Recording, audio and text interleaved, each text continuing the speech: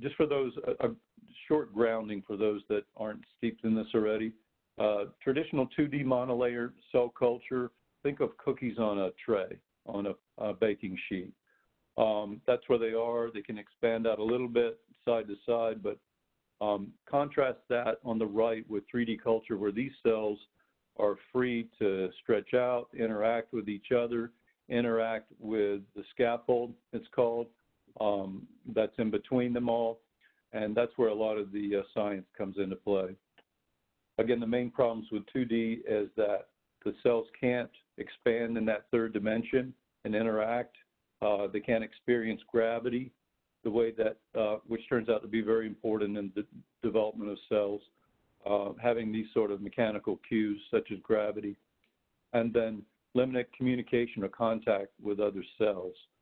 And as a result, they're not relevant to human physiology. So when they're used to test new drug candidates, coming through preclinical and then might check out okay, this is compounded naturally with the choice of cells.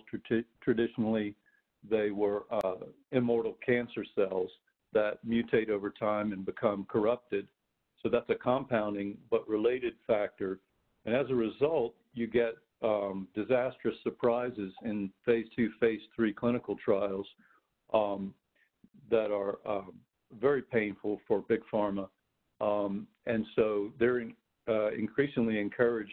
And I understand, I'm actually just completing a revision of the in vitro tox report now, and I'm finding some of this to be the case, is that pharma has gone beyond embracing tox.